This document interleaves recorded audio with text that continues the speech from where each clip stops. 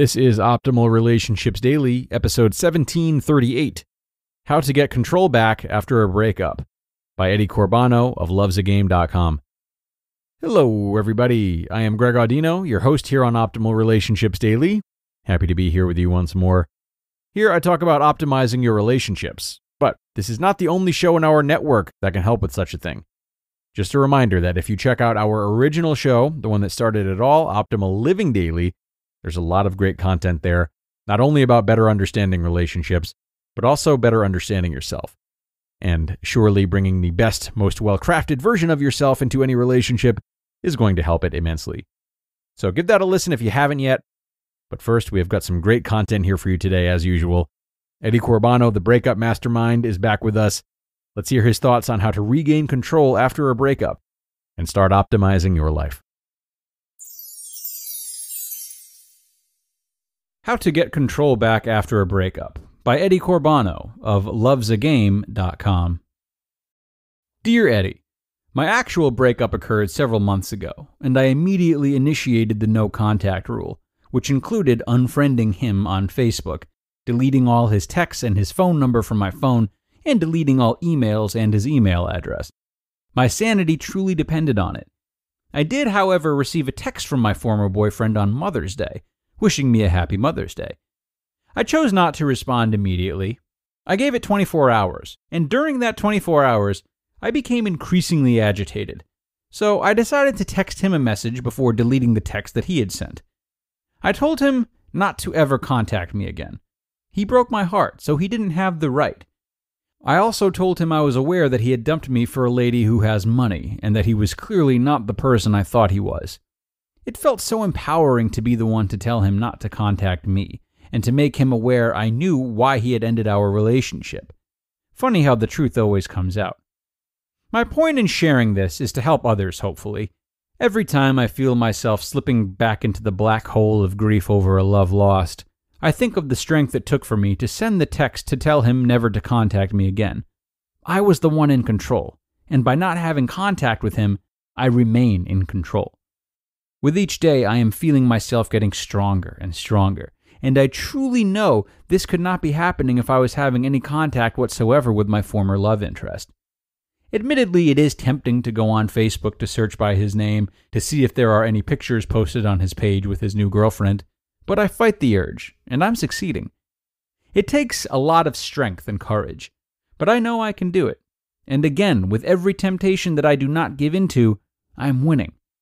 I'm grateful for discovering you online and believe it was not by accident that I did. It's like therapy. When the urge strikes to give in to temptation, I just look you up and there is all the support I need to remain strong. Thank you, Cheryl. Dear Cheryl, thank you for your kind words. I think you are a shining example of how one can regain their power by actively taking control of their recovery. What you did was a hardcore version of the no contact letter that I recommend sending out to your ex just before cutting off all contact. You messaged him as a response to his contact to you, and I understand that his Happy Mother's Day wishes may have appeared like a hypocritical insult to you. I don't know the exact circumstances of your breakup, but if there was some sort of betrayal or deception involved on the part of your ex, then sending out an anger-loaded no contact response may feel liberating. Always be civilized, though. It's like getting things out of your system.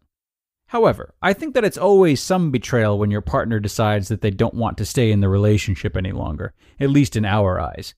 It doesn't even have to be dishonesty coming from the ex. The mere fact that they walk away is simply a break of trust. Why did they have to destroy a seemingly perfect relationship? That's why I always recommend that just for the week right after the breakup, but no more, you try everything to get a sense of what happened, in an attempt to get some closure. Do what you have to do, I always say in my coaching. And after this 1 week, send out the no contact letter and cut off all contact, radically. 2 main things happen to people right after the split, if they allow it. Number 1, a loss of power and control. Things keep happening to you that you seem to have no control over. And number 2, destructive passiveness. You feel helpless. You keep reacting to your ex and their actions. They whistle, you hop. I think I've written the following formula many times on my site, but it's so important that I can't post it often enough. Passiveness equals death. Activeness equals progression. Starting no contact means taking control of your life. It means being active in contrast to feeling helpless. Like Cheryl said, I was the one in control, and by not having contact with him, I remain in control. I've sung many hymns of praise since 2005 about the 60 days no contact rule, simply because it's the most efficient tool to eliminate the stressors in your recovery and fully concentrate on yourself. I know that you don't really want to do it. I know that you can name 50 reasons not to do it. But why not try it out? You're not manipulating your ex or playing any tricks. You are simply taking the time you need to heal, time to rebuild yourself. Is that selfish? Well, I think that this is open to discussion. Is it selfish to take any measure necessary to heal? Is it selfish to put your needs before the person who left you? Follow Cheryl and take control into your hands today. You might even find you have a knack for it. Your friend, Eddie Corbano. You just listened to the post titled, How to Get Control Back After a Breakup by Eddie Corbano of lovesagame.com. National Geographic presents. What I'm asking you to do is dangerous. You need to take your time to think it through. No, I don't. What do I do? We can't save everyone. But if I don't try, I don't think I'll be able to live with myself. What are we supposed to do? Some stood by. Anything. You have to. She stood up. There has to be a line. Belle Powley is Meet Geese. There has to be me for this to work. A Small Light limited series premieres tonight at 9. Stream on Hulu and Disney+.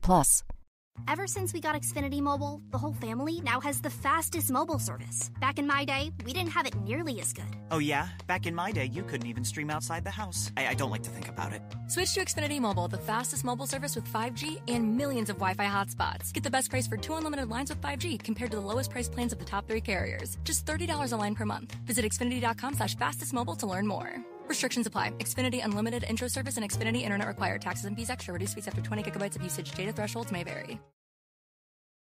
And a super reminder today from Eddie about taking control. Really nicely put and nicely exemplified by Cheryl as well. Whether it's breakup trauma or any other kind of trauma not related to relationships specifically, much of the frustration, whether or not we realize it, comes from no longer having control of our situation. Not that we ever really did. So not only is it difficult to face this uncertainty, but in the case of this article, it's even more daunting when we've handed control right over to someone else, hopping every time our ex whistles, like Eddie referenced. So while it's important to take an active role in recovering from any trauma, it must be done with the foundation of healthy growth and boundary setting, as opposed to trying to control others or the situations we find ourselves in, as this would be a futile effort anyway. So, if there is something you're struggling with right now, take a second to reflect on how much of your struggle might be due to the fact that you're really just trying to control something that's uncontrollable, and consider how it might feel to proceed while deliberately relinquishing this temptation to gain control. Very good one by Eddie. Great work from Cheryl, as I said. We are done for today, though, everyone.